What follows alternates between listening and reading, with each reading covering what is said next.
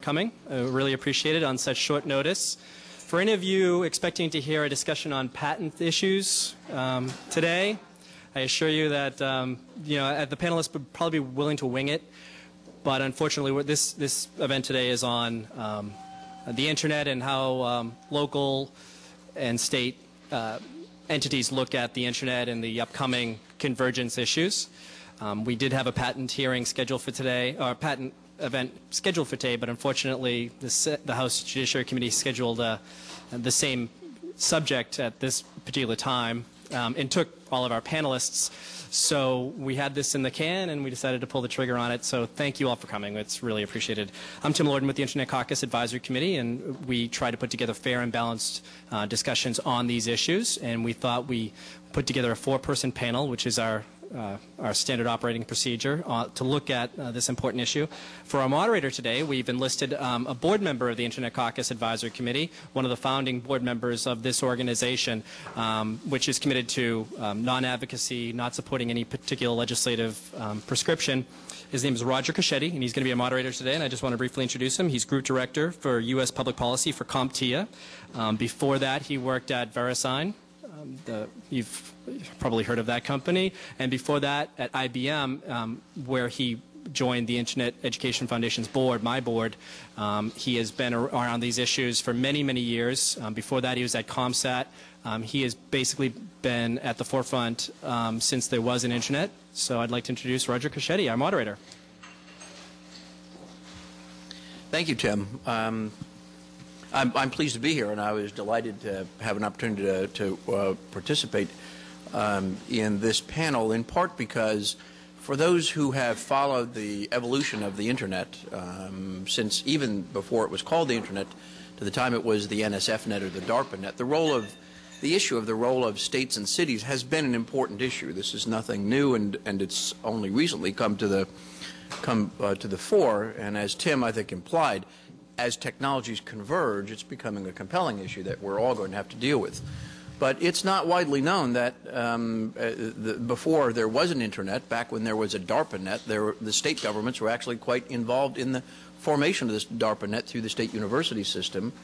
And when there was an NSFNet, before there was an Internet, many state governments were active participants in the NSFNet for communications and other activities. As the Internet has grown, and as it has now emerged as a force and a factor in all of our lives, in every sector of the society, in every sector of every level of government, and in every aspect of our economy, it's not surprising that city and state governments, who have had historic responsibilities to provide education, law enforcement, health, public health, and other services for their citizens, are becoming more deeply involved in the Internet. First and foremost, we all know that most municipal and state governments today rely on the Internet for their own operations. Some state and municipal governments have gone all the way and are completely Internet-centric, but every one of them, and there's not a single state agency, I think, in the country today that is not an active user in the Internet and doesn't rely on the Internet to provide many of the services that it does to its citizens. But the subject of today's discussion it goes a little bit further than that, and that is the role of the state and cities, the states and the cities, in regulating the Internet.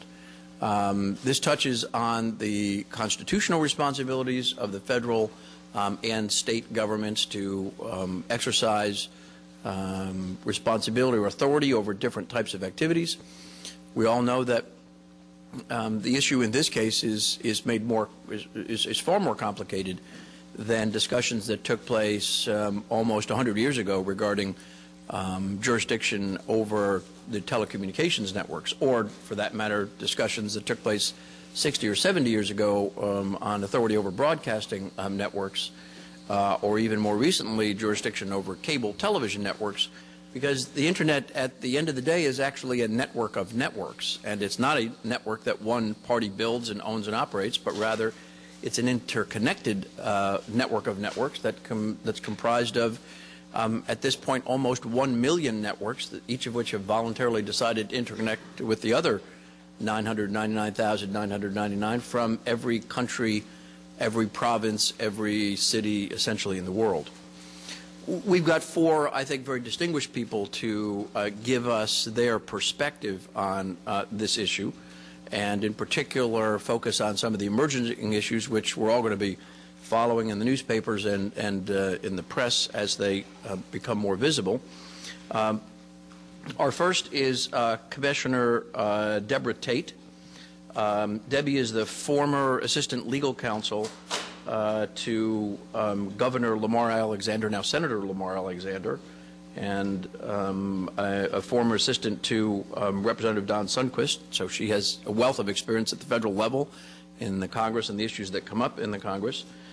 She is the just departed chair of the Tennessee Regulatory Commission, and she now heads up the NARUC effort in this area, and will be sharing with us, I think, the perspective of state regulators. Rick Zimmerman is with the National Cable and Telecommunications Association. He's had 5 years experience. Recently, he was also with state public utilities commissions. He was for 5 years in the staff of the Maryland and Florida state PUCs, and he's going to share with us the perspective of the NCTA and its members. Cheryl Lianza is with the National League of Cities. She recently joined the National League of Cities. Before that, she'd spent 6.5 years with the Media Access Project, a well-known public interest law firm, and she's widely recognized and often quoted in the press for her comments on telecommunications regulatory issues. And last but by no means least, Ed Merlis with the U.S. Telecom Association has been with the USTA for about 2 years. He had spent 13 years with the Air Transport Association, but I think more to the point, used to work in the cable industry himself, and he will share with us the perspective of the UST members. We're going to, the way the program will proceed is that we're going to ask each of the panelists, going down from left to right down the table, to offer us some introductory comments of 3 to 5 minutes. I'm going to ask you to hold your questions until all the panelists have finished their opening remarks. The panelists who go over the time limit are going to start to hear the tap on which is a reminder, but I'm sure we'll keep to our time limit. After that, we'll have a brief discussion among the panelists and give them an opportunity to ask each other questions, and then we'll open it up to questions from the floor. When you ask a question from the floor, there's a couple of important things about that. First, it is important that you identify yourself, and please excuse me for cutting you off if you forget that you're supposed to identify yourself, because we need to know who you are. Secondly, statements are welcome as long as they're brief and followed by a question. And thirdly, it is important that your question be reasonably concise, because I'm going to have to repeat your question for the purposes of the recording of this event, and if you ask a very long, complicated question, we can all be sure that I'm going to get it wrong, and then we're going to waste a lot of time going back and forth between you and me on what your question was or wasn't, and waste time for the panelists. So again, when question time comes, please identify yourself. If you're going to make a statement, make it brief, and make your question simple enough so that it can be repeated and I think understood by everyone. Without any further delay, let me ask Debbie if she would begin her opening remarks. Thank you. Thank you so much. And actually, I wanted to just clarify one thing. And since we're just meeting those who are introducing us, I didn't have the opportunity to work with Congressman Sundquist when he was here, but actually when he became the governor of the state. So I don't have nearly as much knowledge about what you all do every day here as my introduction seemed to state. But I'm very honored to be here. I hope you all never lose the ability to look around a room like this and realize the history that you all are helping to make every day that you spend in this place.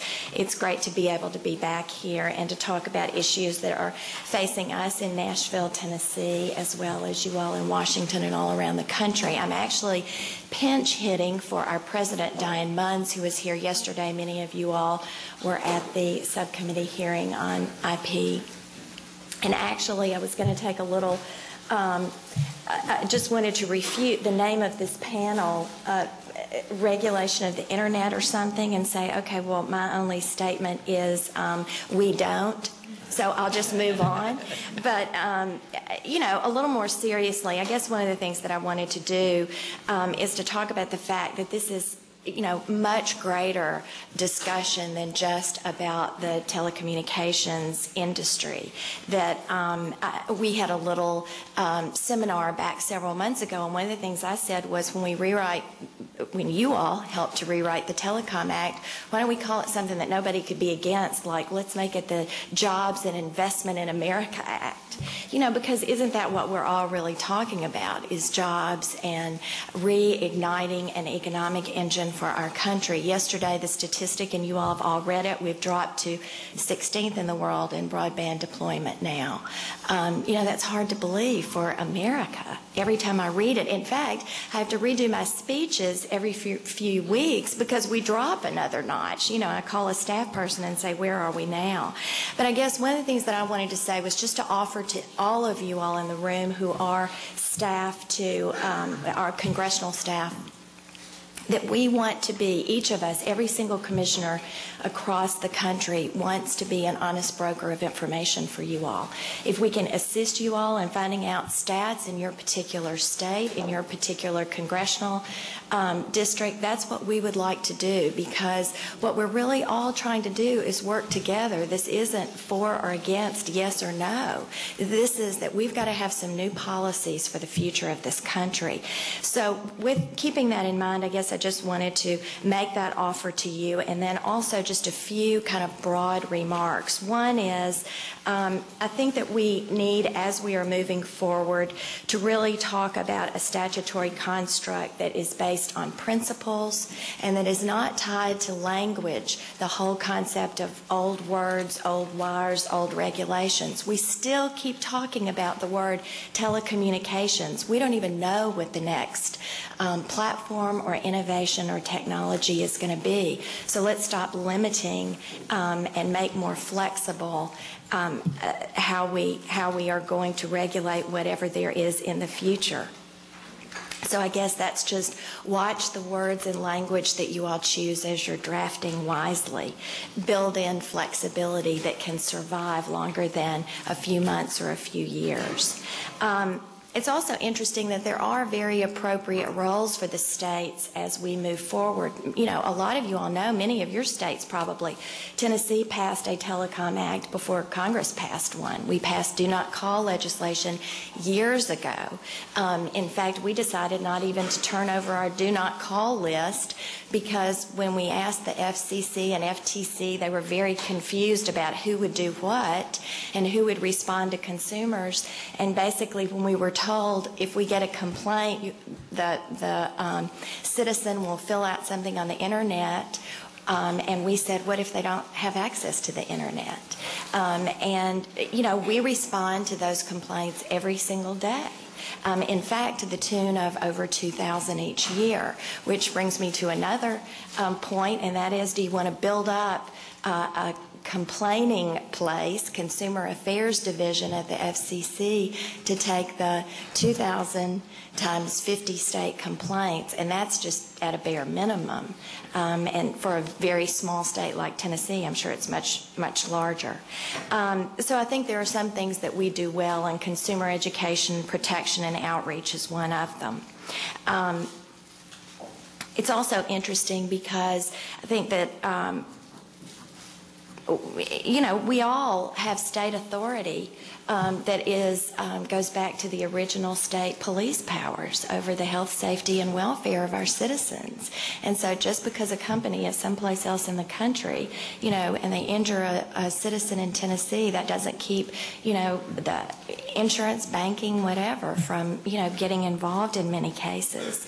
You know, we've been involved in many of those. Just to give you, I'll give you a real specific example of our Do Not Fax law that went into effect, I think it's been almost 2 years ago. We have Shop at Home Network. You all may have seen it on the internet. And a fax blaster, I don't know, these companies that are all over. In fact, lots of them are located beyond our borders, but started faxing. And because this company is so reliant on numerous telephone lines, the fax started rolling to the next and the next and the next, and so it basically shut down the entire company.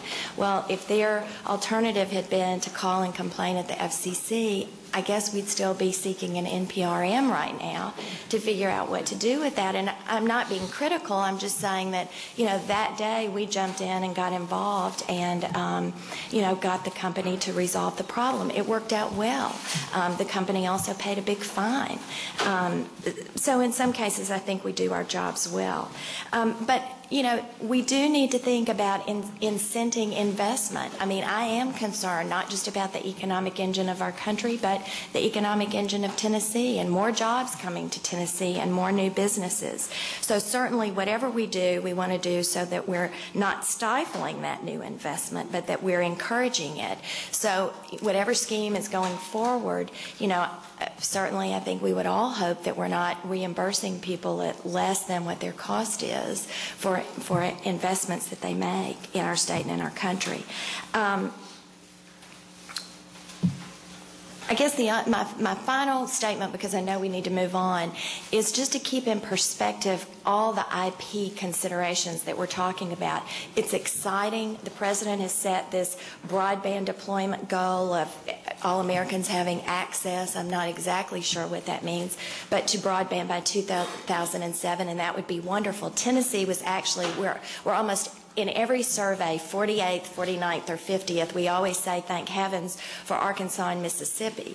But, that's where we usually are. Incredibly, in hooking up our schools and libraries, we were #1 in the whole country. I'm so proud of that. It was under my former governor, and while there have been problems with the E-rate system, they're process problems. They're problems that can be fixed. They're auditing problems.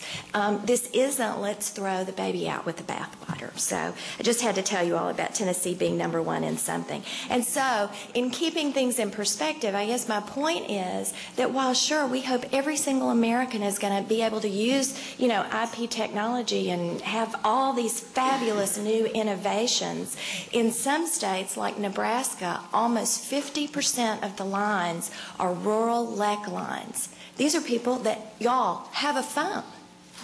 Everybody in this room, hold up your BlackBerry. Hold up your laptop. We all are connected in multiple ways, but we just can't lose sight of the people, whether they're in rural Tennessee and Appalachia or in North Dakota, that almost half of those people don't have that opportunity yet.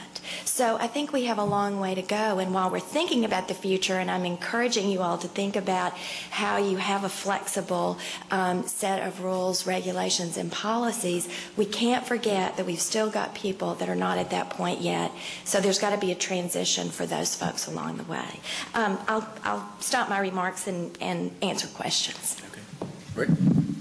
Thanks. I appreciate the opportunity to be here today. Let me start off right at the bat here, agreeing with Commissioner Tate that I think the title, Regulating the Internet, is not necessarily quite apropos, because I don't think that state and locals and even the feds do a whole lot of regulating the Internet per se. But I think the real question is the regulation of IP-enabled services, whether it's voice, video, data, whatever it is. So I'm going to focus my remarks a little bit on that. I want to begin by quoting from our CEO at NCTA, and that's always a good way not to get in trouble. And he was asked in an interview, our new CEO recently came on board, Kyle McSlero, former #2 at the Department of Energy, and he was asked about our view of the 96 Act. And he said, our view is that the argument that the 96 Act was a failure is flawed. There's no American consumer today who would say anything other than, we're better off today than we were in 96. Look at the services, look at the broadband deployment. The American people are smart. They understand because they're living it right now. They have many more services for less money, greater variety, greater choice, greater control. Whether or not all of that is attributable to the 96 Act is probably open to debate, but it's hard to argue that it's a failure.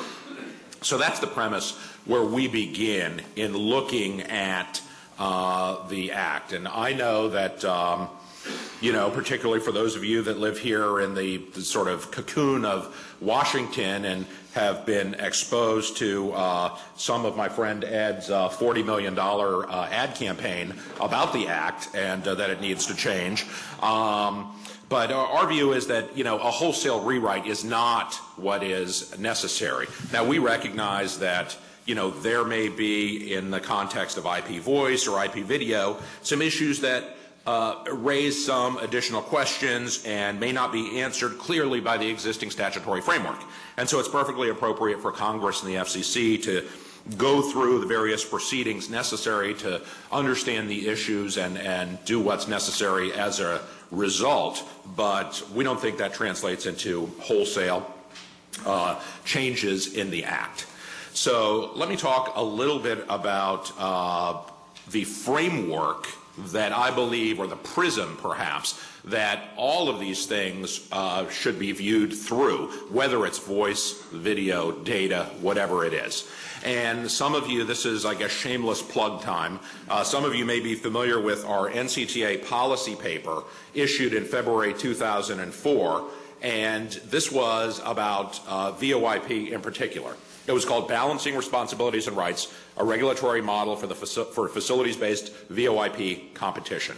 And the key there is the balancing of responsibilities and rights, or rights and responsibilities, depending on your emphasis.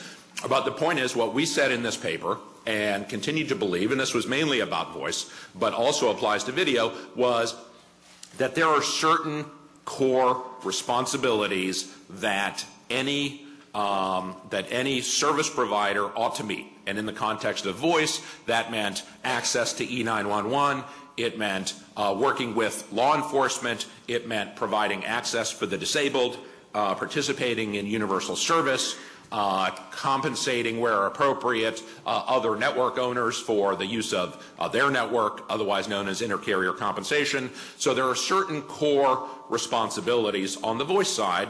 Similarly, there are certain core rights that should come along with that. One is the right to interconnect, the right to get numbers, the right for liability protection in the context of E911. I'm not going to go through the whole list, but that was the basis for what we did here on voice. Similarly, one can look to the video side, and this is where, to some extent, the local regulators come a little bit more into the picture than perhaps on the voice side, and ask, because we have heard quite a bit recently, especially about video and how IP video ought to be treated in the future. And first of all, our view on IP generally is that it certainly enables providers to go out and get into the business, whatever it is, voice, video, whatever, more quickly. But it's not a magic bullet. Something touches the internet and therefore is inviolate and no possibility of regulation. In fact, what we've seen in terms of IP video seems pretty squarely like what cable is offering. But, we're getting sort of mixed messages, because I know that my friend Tom Talkie from Verizon addressed some of Cheryl's constituents, in this case the mayors, recently, and said it's not logical to treat different sectors of the communications marketplace differently based on what technology they use when they're all delivering the same service. And we would subscribe to that as sort of a core principle, kind of treat like services alike, whether it's voice or video. We have tried to make that point clear. But on the other hand, for those that have been to a couple of the recent hearings on this issue, there seems to be a lot of discussion about the idea that franchising, which, again, Cheryl is going to make her own case here, but that franchising is something important, but some new providers are trying to get out of those various responsibilities. And certainly you can look at the current law, and then you can talk about what ought to happen in the future. But when you're talking about what ought to happen in the future, we've got to go back to our prism about this core responsibilities and core rights. And what are the core responsibilities at the local level?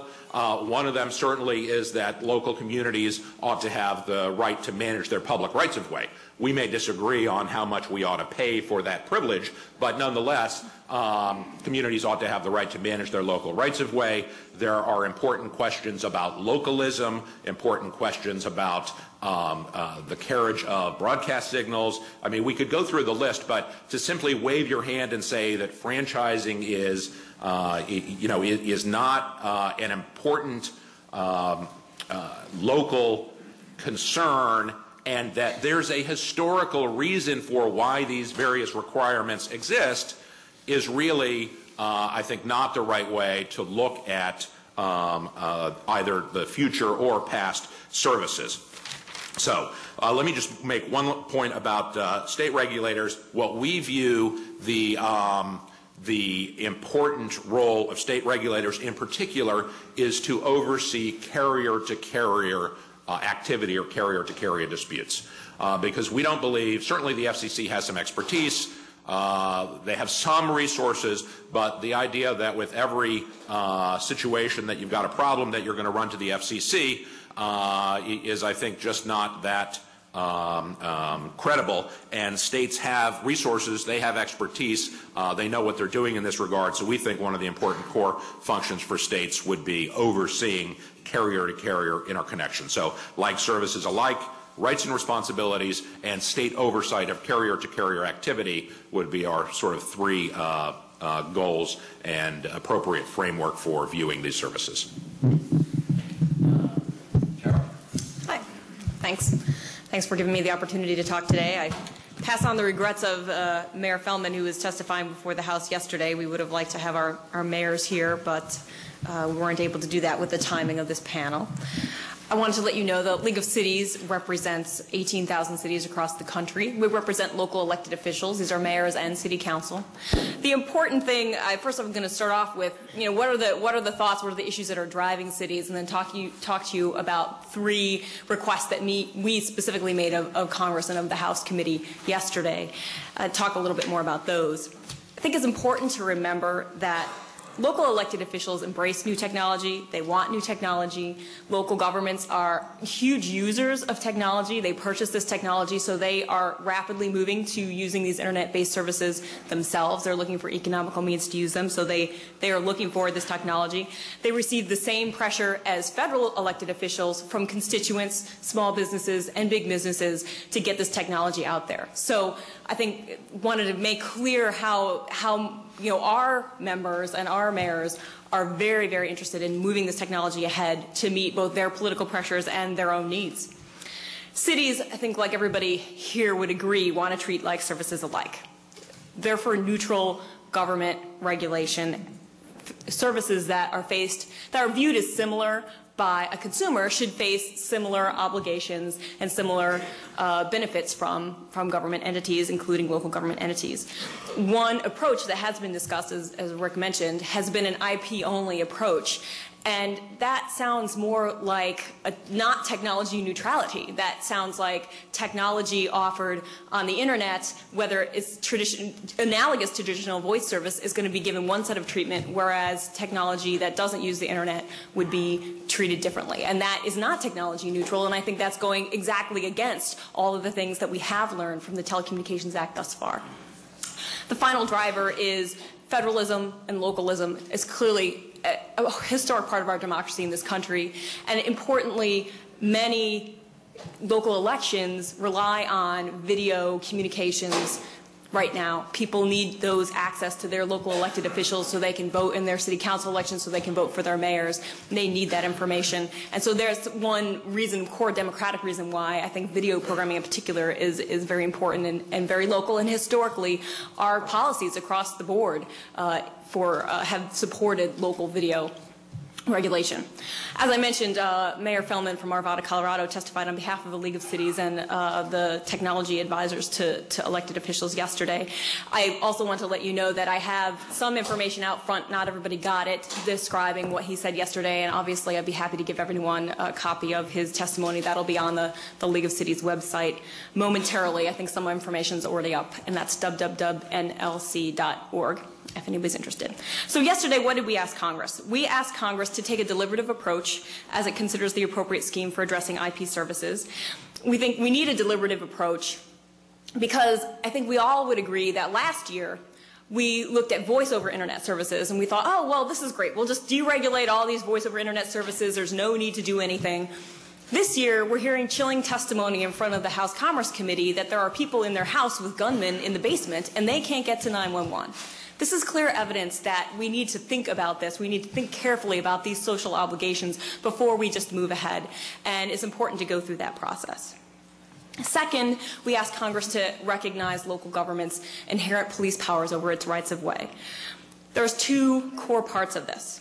First, the first part of it is local governments making sure that they can take care of safety of the physical space. It's not just telecommunications companies that are in the right-of-way. This is gas, electric. You have a real potential for danger, and local governments have very clear rules and guidelines and standards that they follow to make sure that we don't get exploding manholes, gas leaks, floods.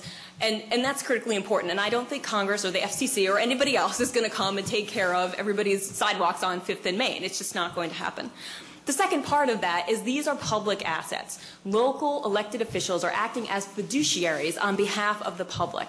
And in these times of rising budgets, local elected officials need to manage public assets extremely carefully and wisely. And they would be rightly criticized if they did not collect rent for those public spaces. And I think when we talk about generally the obligation to compensate carriers for use of their networks, I don't see there's any reason why the public should be the only one offering things for free. And I note, for example, that the federal government charges for spectrum nowadays. Way back when, we used to give it away for free. Nowadays, we realize that this is a private sector business making a profit, and they have to, engage and incur their basic costs for doing business.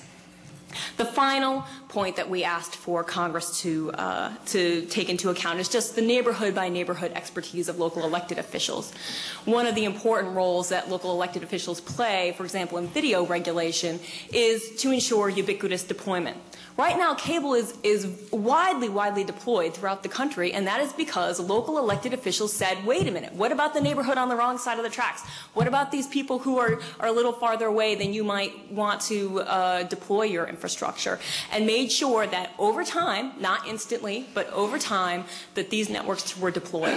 That type of knowledge and that type of negotiation and follow-through and oversight cannot happen from Washington. And the reasonable, accommodations that might need to be made in terms of the times of deployment and schedules and things like that, that also can't be made in Washington. That's just too time intensive. There are a few other important things. I think we mentioned them briefly, the public access channels, the government channels, the way that citizens, one of the only ways that you ever see a city council person on television ever is on a public access channel. And these are people who are controlling significant portions of our daily lives as citizens. So I think those are some, and there's a lot more we can talk about, but those are some of the core things that I think we have in our social contract with video providers, and we think they're very important. Thank you. If you could pass that. Sure. Going last has its benefits and its liabilities. One of the liabilities you've heard a lot, so I'm not going to belabor things. One of the benefits is you've heard what the others have to say, so you can comment on it. So I'll comment on it. First of all, from our perspective, we represent wireline, previously wireline telecom carriers who have been around for 100+ years, ranging in size from our chairman's, which has about 3,000 lines in Annandale, Minnesota, to Verizon, which is, one of the 10 largest companies in the United States of America. And these people have decided that there is an opportunity for innovation, an opportunity to grow beyond the bounds that they have been compartmentalized in by virtue of tradition, regulation, legislation, laziness, whatever. It's a new world out there. And as part of that new world, they recognize that it is in their enlightened self-interest to provide to consumers greater choice. Greater choice means that consumers ultimately drive the marketplace, not regulators, not centralized state planning. And that as consumers choose, there's a transparency. Consumers pick a service, they pick a product, they pick something, but they don't really pick, oh, I want wireline telephony or I want wireless telephony. I want to talk to somebody. And I think what we do is we make all this so complex. We become experts in the arcane and fail to recognize that American consumers, and not just American consumers are pretty bright. They can deal with items in the marketplace. They can make intelligent choices. The key is choice. They have to have many choices, and we are moving that way. There is a convergence going on. We've gone from separate long distance and local and mobile and video and internet services to opportunities where a consumer can buy a bundle of services, all distance, voice, by the minute, video packages, things of that sort. We've gone from a system where you had a dial telephone and you had separately a cable box to one where you have BlackBerries and mobile phones with messaging capability, email, video, computer for internet phones and instant messaging. And so as we move forward, it's not time to rewrite the 96 Act. It's time to update our telecom laws to reflect what technology can bring to bear. And so when the fundamental question is, why do we have to do it?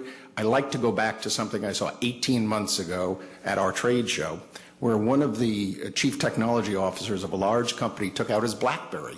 And he said, I can spend $1 billion and in 1 year bring to market a device like this, which when you're in your office, you put it in a cradle and it's a wireline phone. If you pick it up and walk around your office, it's Wi-Fi. Without hanging up or anything, you just walk outside the building and it becomes a wireless device. He says, I can push the stop button, I can push another one and download.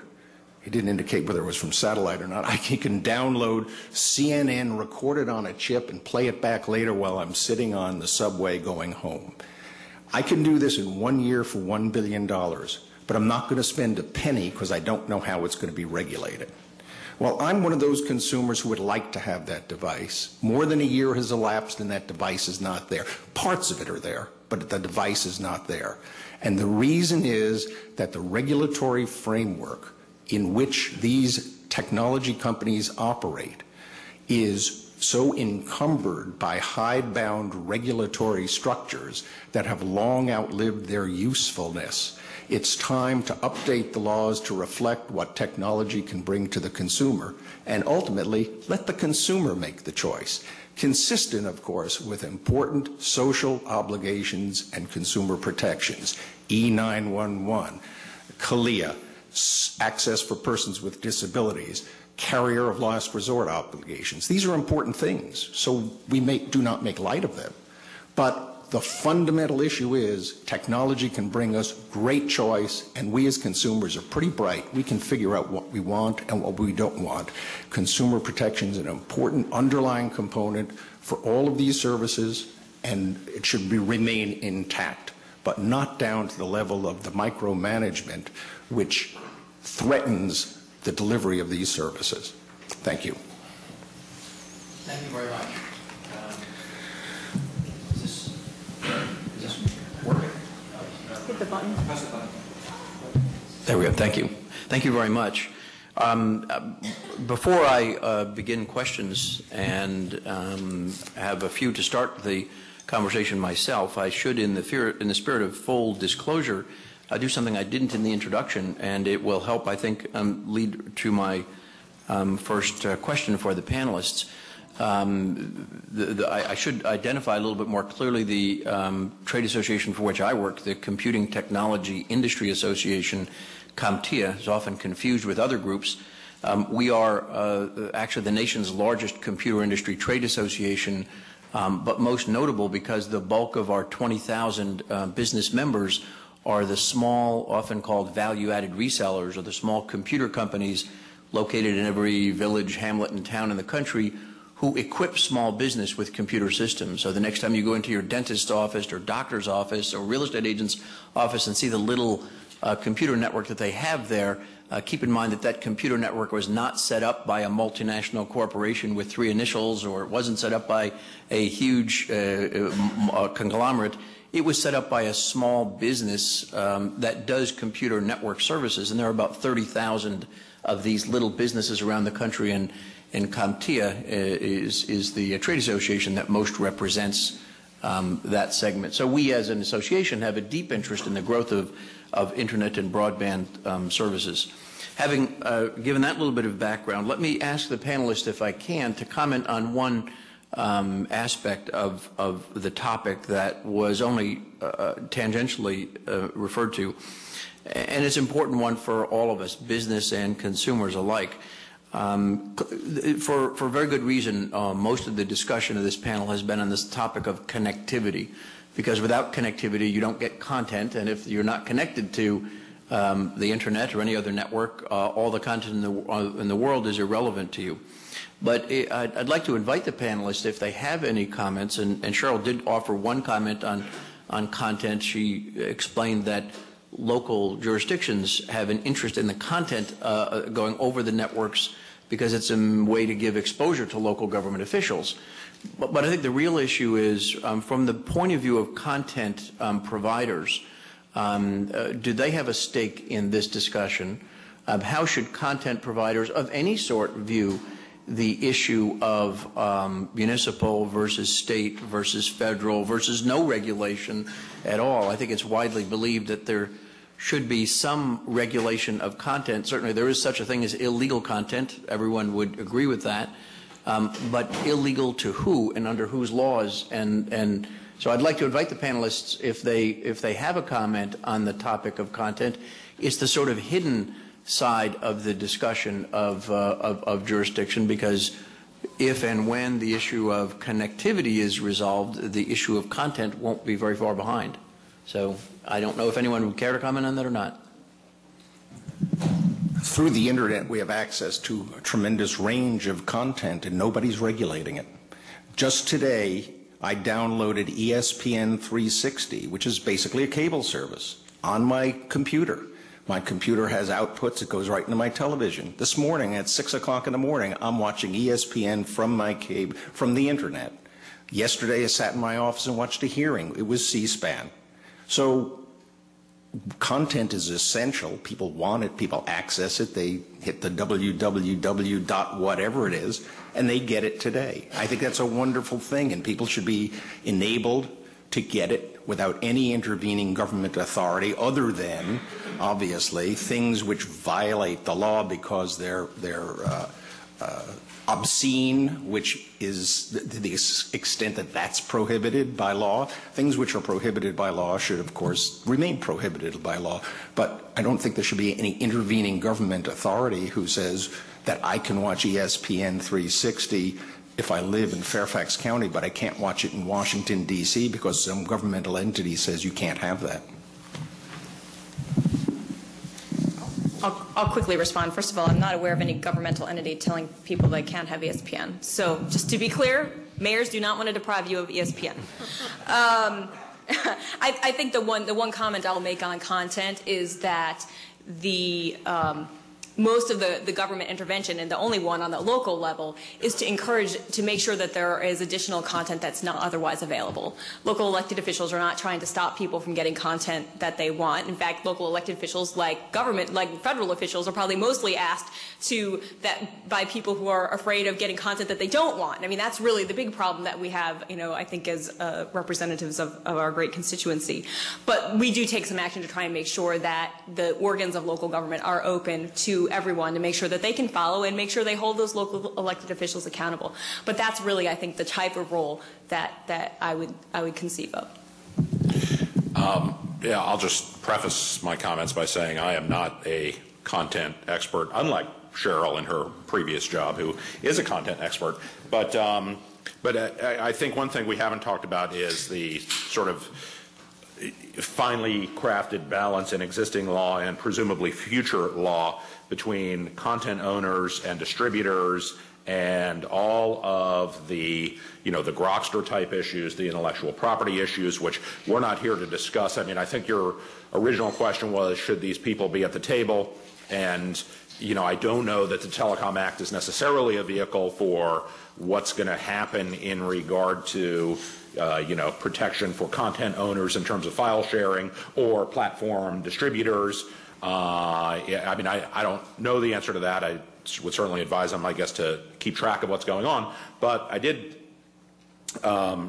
reference something earlier that I'll follow up on, and I do agree with Ed that there should not be a lot of content regulation, or that if ESPN's making their service available, you should be able to see it anywhere. But there are special rules for broadcasters, and far be it for me as the cable guy to be shilling here for the broadcasters after I was shilling for the cities. I'm taking everyone else's role here, but there is some exclusivity rules, for example, distant signal rules, so that I think, to make the broadcasters' argument, it's about local ad revenue and such, so that if I'm not out in rural Colorado, let's say, that I'm getting my local station instead of the station from Chicago, because they want me to see those local Denver ads or whatever it is. So there are those kind of rules that apply on the broadcasters, that apply to us and what we carry, and to the satellite guys. And one of the questions that certainly SBC's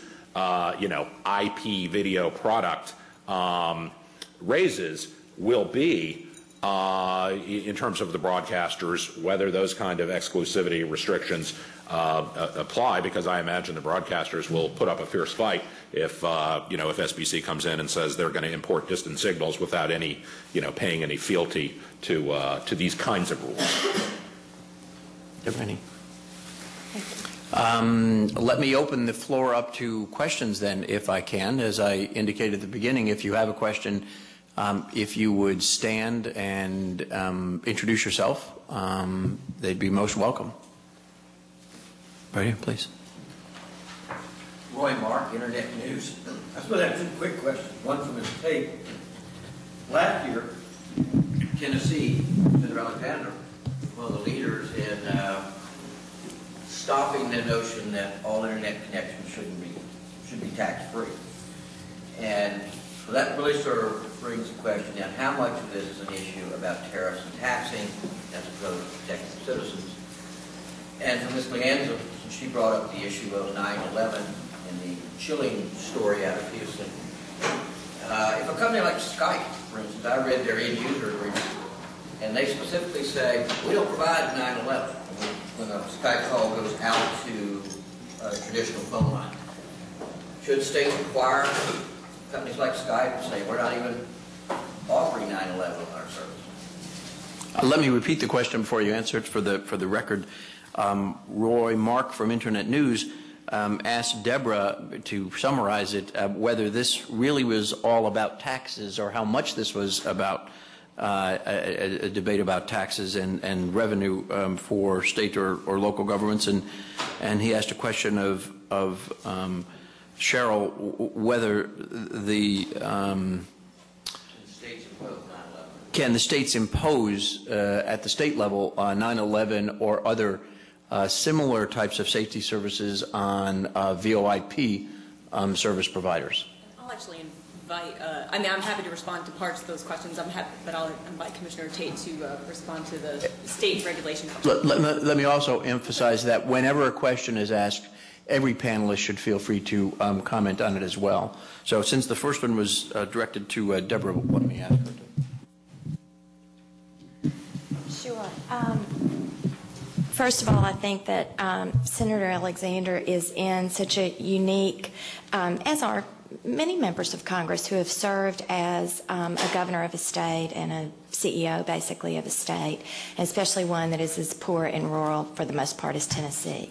And if you followed our, budget over the past few years, it has been very dismal. After I left the previous governor's office, there was actually a, quote, tax revolt brought on by DJs all across the state, where hundreds of Tennesseans most of whom would have never been touched by a tax that was being proposed, were becoming so violent that there were arrests and actually rocks were thrown through our governor's office window.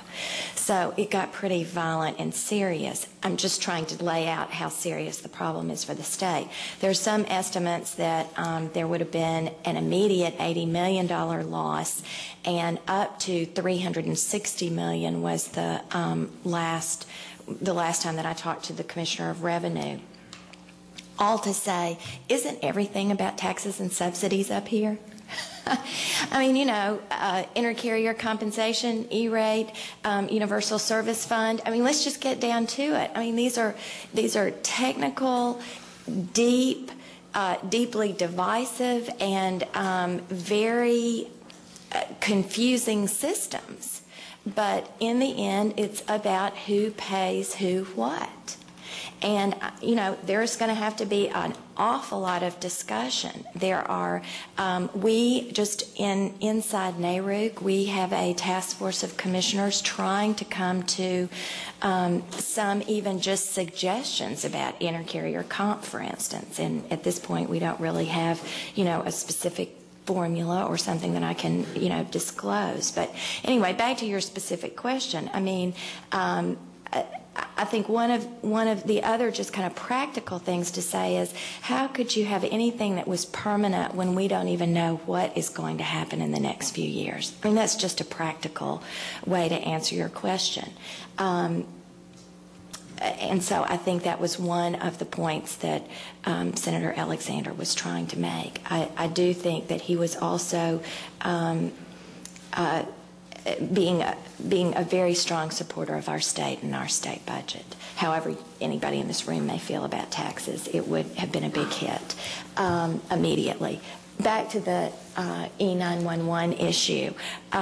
This is actually something that Tennessee did well too. I understand that our Phase 1 deployment was one of the first, and our Phase 2 has been. At the same time, we still have a county. I just heard this example the other day where there's no E911 service from wireless carriers.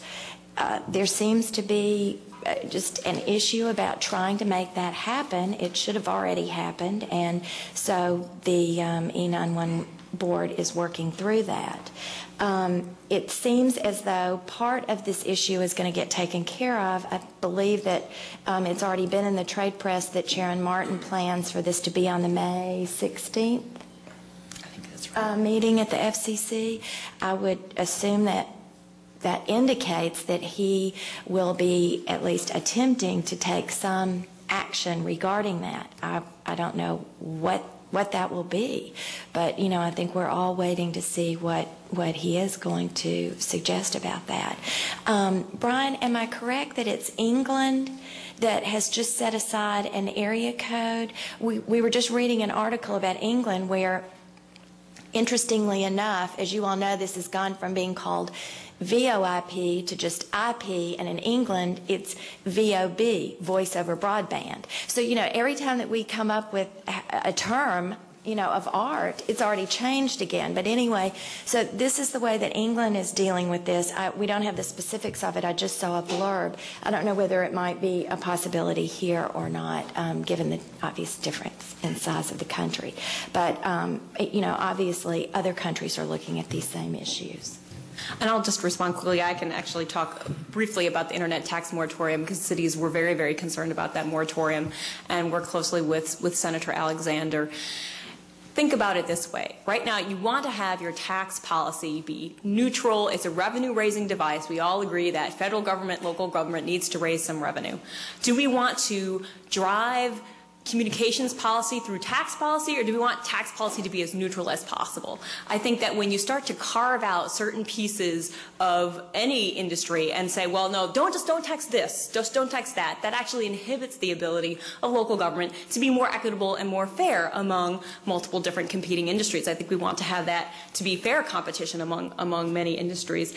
And I think that, as we all know, so much of commerce, so much of all of our everyday lives are moving to the internet. Are we going to get to the point point where we want our property taxes to be so high because our sales taxes can't reach anything that generates revenue or is a building block of the economy.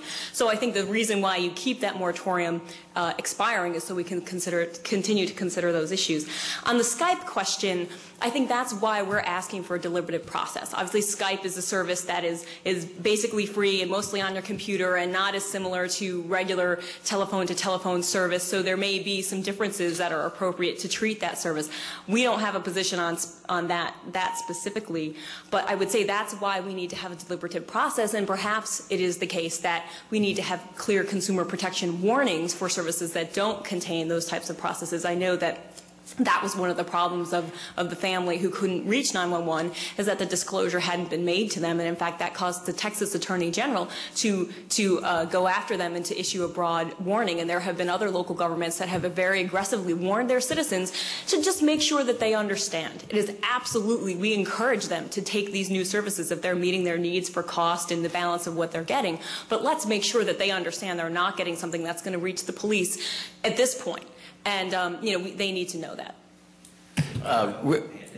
I'm sorry. That being no, states and government shouldn't mandate 911 service? No, we may need to mandate it at many different levels. It may be appropriate for the federal government to mandate some sort of 911 access, and it may be appropriate for states and locals to do that. But I think we are still in that process of evaluating, what are the core goals. I think most of the industries have really evolved a lot in their thinking in the last year to 18 months, from realizing, but absolutely upfront recognizing that 911 is a core service and CLIA is a core service. I don't think that was the case, and I think that as we continue in this conversation, we come up with more agreed upon consensus of where those dividing lines are appropriately drawn and keep them technology neutral. Well, I'm going to agree with Cheryl that it was not the case for those other providers, but shameless plug again, in our paper available at www.ncta.com, we had the tremendous foresight to answer your question. And what we did was, first of all, to distinguish Skype and Xbox and other services from Vonage, cable-provided VoIP, VoIP services that the Bells might provide. We devised a 4-part test. And the 3 important parts of the test for your question are, does it use North American numbering plan numbers or some successor numbering regime? Does it connect to the public switch network? And does it represent a possible replacement for POTS? Vonage, yes. And number 4, does it quack, quack, quack? Actually, number 4 was, does it use IP from the end user to the network, so that you couldn't, as Chairman Powell called it in a slightly different context, sprinkle IP fairy dust on your network and claim that you're devoid of all regulation.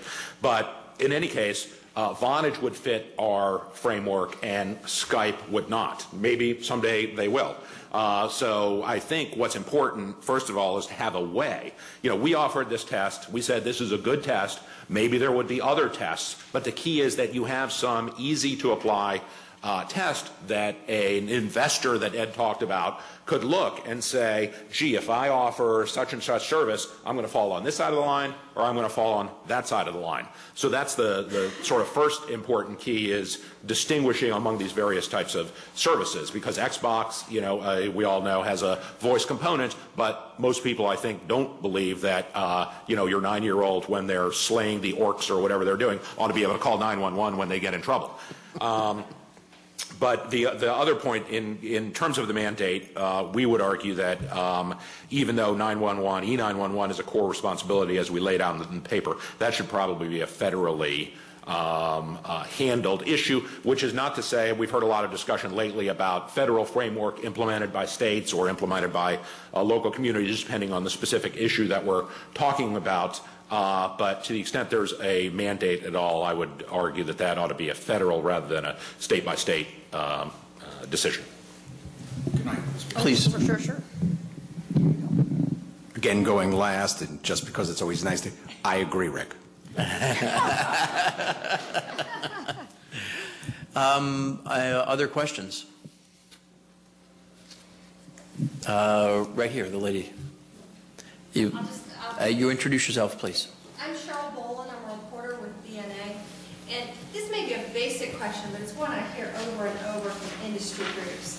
They always say a patchwork of 50 regulations is terrible, it'll destroy innovation, we can't function.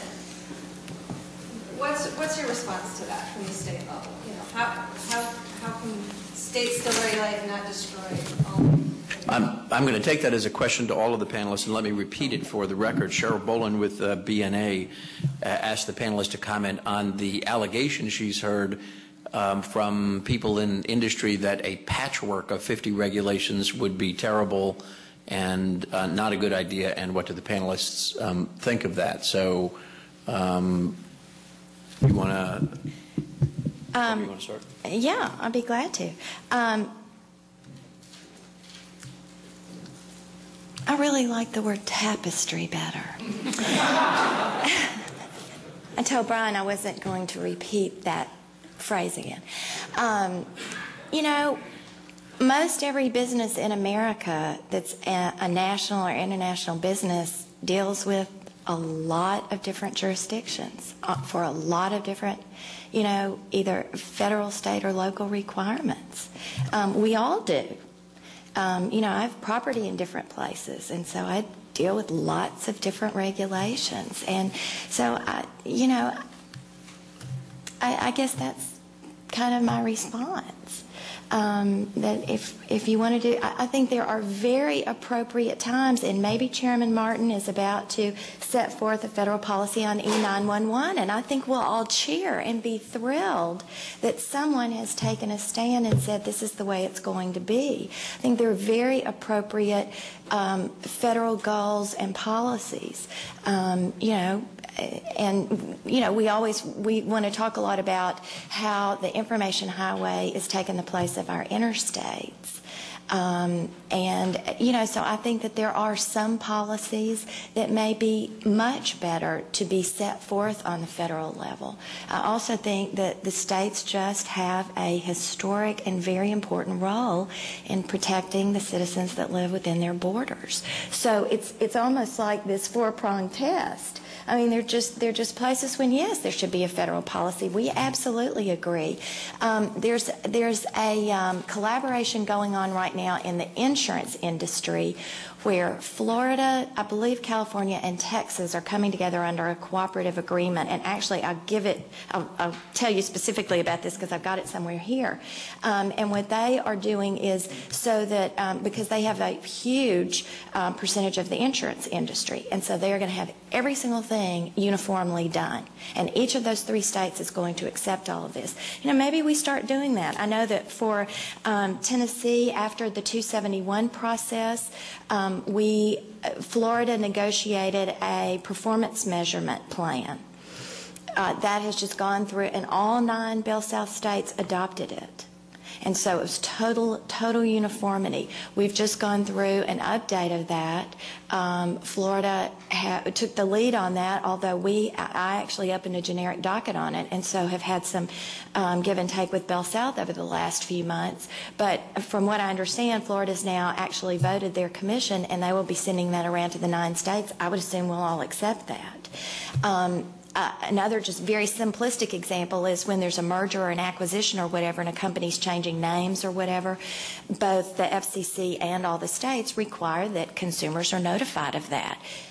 You know, the FCC might say, you know, you only have to put the logos on the letter or something. Some states even get down to typeset. But when a company comes in and says, TRA, we have to send out these letters to 5 states or 50 states. Would you accept the letter that the FCC approved? I don't think that we have ever not done that.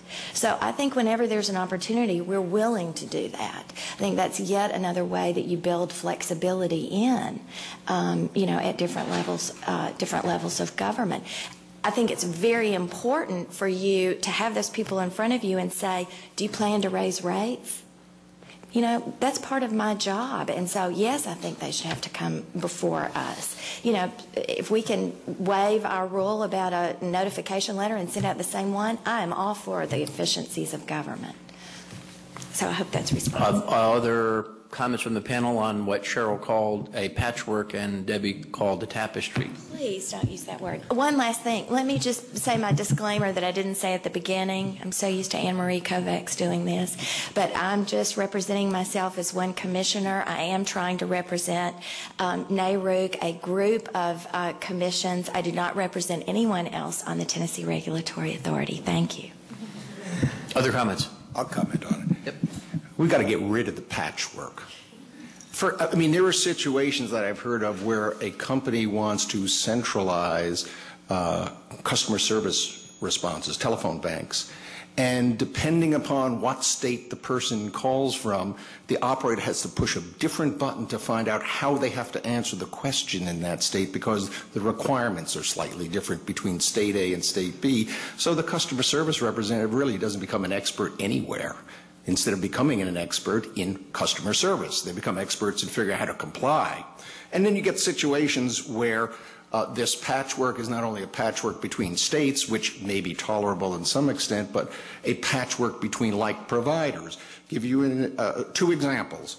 If Time Warner Cable in Atlanta decides to offer a $20 a month telephone package and Bell South wants to meet it, it will take Bell South approximately 120 days to get approval to lower its rate. If SBC in Chicago wants to lower its rate for some sort of competitive reason by $3 a month, it will take a minimum of 45 days before it can put that through, which if only 35% of the people ultimately took this new package, $35 million in consumer value will have been lost due to regulatory interference in the marketplace. So I think that state regulation of the basic telephone service, as an example, makes good sense. The plain old black telephone that grandma needs. But when you get into enhanced services and this variety of different alternatives that the consumer can pick and choose upon, both the patchwork as well as regulatory lag damage the consumer. Yes, he may ultimately have choice, but not in a truly competitive marketplace. If Bell South wants to lower their rates, I can assure you we'll make it happen more quickly than that. You talk to Georgia, then put the state law precludes. Well, I just wanted to perhaps rather not the patchwork versus tapestry. I want to use the word federalism. We have many laboratories of democracy in this country. We have developed a country based on 50 states. We are not for uniformity in our regulations, our local values, our local mores. That is not how this country runs. Nobody in this country wants Washington to dictate everything that's going to happen around the country. They want local people who are responsive to local needs to be addressing those things. The example that Mr. Merlis mentioned to me was particularly apt, I thought, because somehow these large companies managed to comply with all sorts of different complex plans if you want to purchase your service. If they want to market to you specifically to offer you a special deal or a package, somehow their salespeople and their customer service people, they're willing to impose those complicated burdens. And as anybody who's tried to figure out their plan with their customer and figure out if their plan is the cheapest plan for them, you know that these are complicated. And somehow their customer service reps are asked to comply.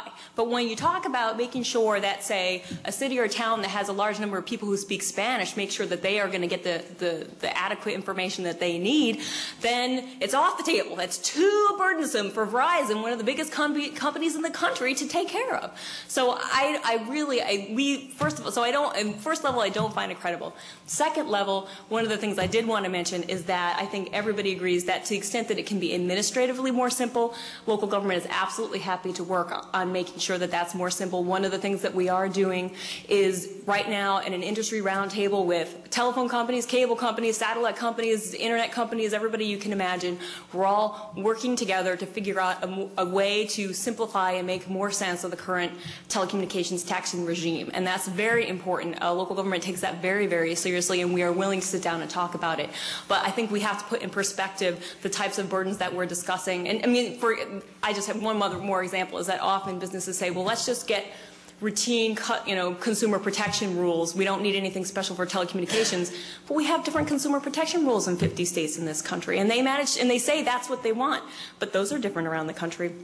So I think we have to look at some of those concerns with a little bit of a skeptical eye.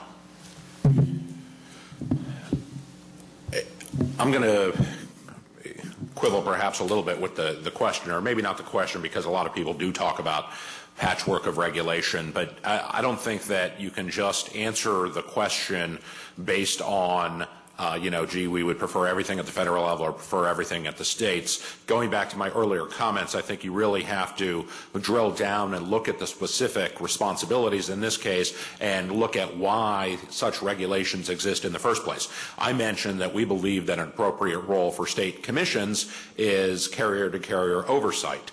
Along the same lines, something that they probably should not generally be involved in would be end-user price regulation. Perhaps, again, the basic service, something like that. I do think that there ought to be some ability for the Commission to entertain complaints about anti-competitive acts or activity. Certainly, I'm not going to begrudge the incumbents some additional pricing flexibility, but some states have such things as win-back rules, for example, and there's a reason. There's sort of a balancing between when you have access to customer proprietary information and they're calling up to change their service. You don't want the customer service representative that very day or on that very call, trying to sell them to stay rather than switch, because that's that in and of itself is anti-competitive. There are some rules about that today. How closely they're followed, I don't know. But again, I think you need to look at the specific activities of each branch of government, or what is the appropriate role. As a general case, you would say at the state level, less economic regulation, but perhaps more of the whatever we would put into this competitive category of no anti-competitive acts, carrier-to-carrier oversight, those kinds of things where the competitive market is not going to take care of itself, particularly carrier-to-carrier, because there is not, I think we all know, a competitive market for sort of interconnection necessarily. Finally, let me just mention some of the state telecommunication dereg bills that are out there and distinguish between some of the bills that Quest, for example, has been pushing and those that SBC has been pushing. And Quest has managed to pass bills this year in Utah, Idaho, and Iowa. And SBC looks like they might pass one in Missouri, and we'll see in other states. But the big difference is that in every case in the Quest bills, there was a backstop, if you want to use that term, that said if things get out of hand, the Commission can step back in. And they're all a little bit different in the way they're phrased, the way they're worded, and how they would operate. SBC's bills, though, would basically gut the Commission's authority, say that you can't do anything, other than what the feds do, and that's a big difference, I think, in looking at when you do allow this additional flexibility or change the rules. Is there a way to put the egg back together if necessary? And, SBC apparently doesn't, want the commissions to have that authority. Quest has been a little more reasonable to their credit and said, we can live with that because we don't think it's going to be a problem. Can I just follow up on that one point? Tennessee, actually I'm feeling much better about my state today, so thank you all for having me. But our legislature, as part of our original Telecom Act, built in a way for Bell South to deregulate services. And they had not taken advantage of that for years. I mean, when I came to the Commission, I was kind of shocked that they hadn't filed. Since then, they have filed a couple of petitions to deregulate some business services. Our legislature also had this backstop provision where we could limit the services that were deregulated, some or all. We could put conditions on them, and they could have been geographic areas, based on market conditions.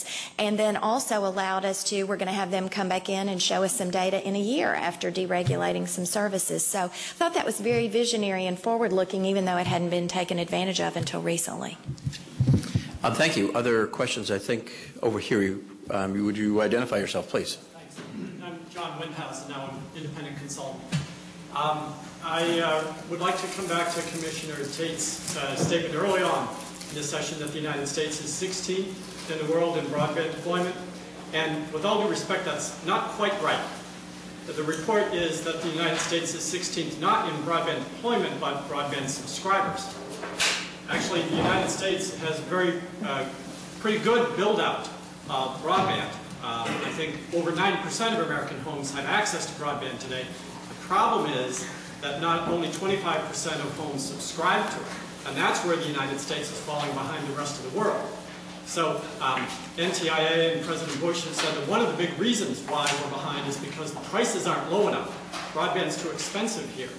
It seems to me you could get prices lower either by regulating them or by promoting more competition. I think we'd prefer to see more competition, and my question is what suggestions do each of you have for members of Congress about how to take steps to promote more competition? Let me repeat the question. John Windhausen, who is a consultant, pointed out that the issue in the United States is not broadband deployment, but rather broadband subscription, which he attributes, at least in some part, to price. His question is, how can we drive the price down, presumably to increase subscription levels? And his theory is that competition would do that, and he's asking the panel to comment on how can competition in broadband be increased to drive price down and increase subscription levels. I have a quick answer. The first quick answer is that we want more head-to-head facilities-based competition, and the way that we can do that is make sure that entrants who are coming into the market are fully deployed throughout the country, that every single home does have access so that they have a choice, so that if one company is too expensive, they can move to another company, and they have a choice. And I think one way to do that is when local government is there to ensure you've got deployment in every single neighborhood to every single house, and multiple. This problem does not go away just because there's one wire. There needs to be 2, 3, 4, 5. Other comments on competition? We have a broadband bill going through our state legislature right now, and one of the starting points of that bill was to even find out where is it, which goes to your point. Now, is that based on that census where if there's one person that has access in the zip code, then that zip code is counted, and that's how we got to the 90%, because 90% of Tennesseans don't have access unless you call from their home, unless you call it because the schools are hooked up. So one of the starting points of both what our legislature wants us to do and what we want to do at the TRA is find out exactly what is going on in our state, because there hasn't been a comprehensive study. I actually think that NARUC did a study that Lila Jaber out of Florida worked on maybe several years ago, but it hasn't been updated through her Joint 706 board. And I actually was appointed to that, and we haven't had a meeting, but I'm hoping Chairman Martin is going to follow up on that. More regulation is very unpopular. Having the government get involved in deployment is very unpopular, but the the countries that are all above us, that's precisely what's happened. So don't have a answer, but am willing to be a cheerleader.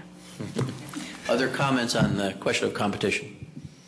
Just a couple of quick comments. Certainly we encourage and look forward to more facilities-based competition. I would argue that I think the 90% figure is probably correct in terms of number of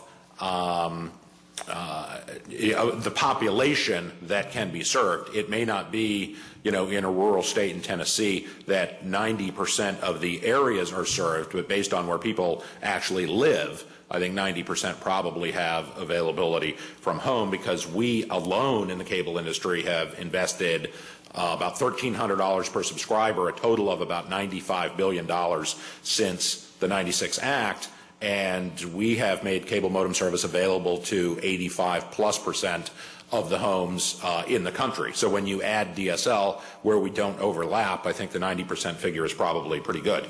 But in terms of your question, and by the way, I absolutely agree with your premise that there is too much of a fixation on where we stand in terms of broadband penetration as opposed to deployment, because I think there are a number of factors that explain penetration. Price may be one of them, but I don't think it's the biggest.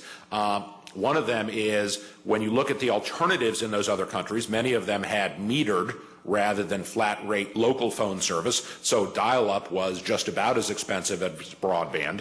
So the broadband, value, broadband dial-up value relationship there may have been more compelling, where many people here are happy. Certainly narrowband numbers seem to be going down, but many people are perfectly happy with their narrowband. Also, we have a lot of people, this may be let's take Japan, for example.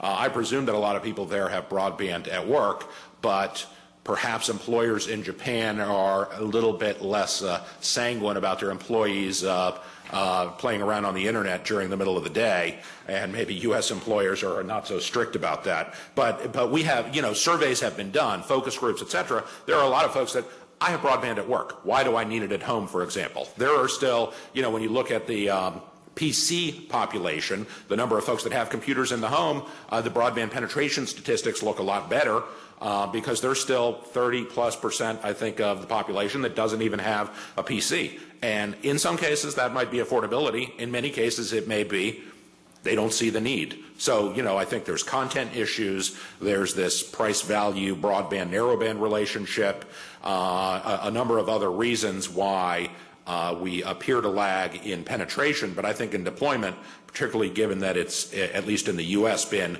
almost entirely, not completely, but almost entirely through private risk capital, I think we're in pretty good shape. Other comments? Just want to add, John, you're right. The number I had is 92% of the population has access to at least one broadband provider. 62% of the population has access to at least two broadband providers.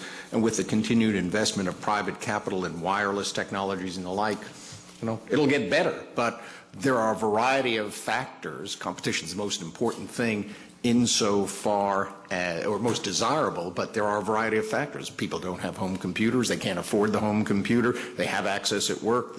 There's a lot of reasons for it. Our goal is to build it out, make it available, and hopefully get customers.